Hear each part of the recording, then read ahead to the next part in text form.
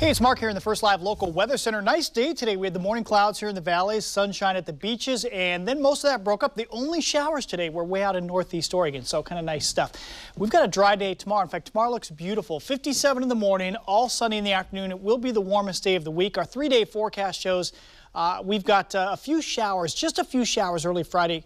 Otherwise mainly dry. I think Saturday will be dry, but boy, 7-day forecast is looking wet on Sunday. We've got the latest tonight on the 5 and 6 o'clock news on Fox 12.